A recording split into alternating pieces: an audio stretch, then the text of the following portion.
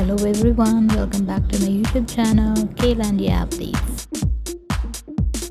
Exhuma fever. The popularity of Korean movie Exhuma, led by veteran actor Choi Min-sik, with three excellent actors in Korea, Kim Go-eun, Yo Hae-jin, and Lee Do-yoon, keeps rising each day as its showing is getting nearer.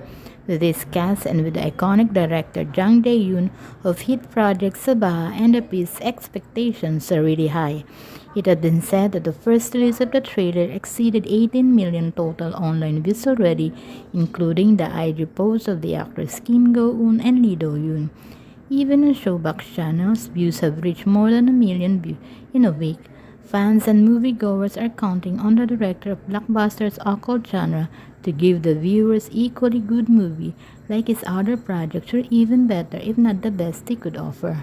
So many are anticipating for it to do well in the box office.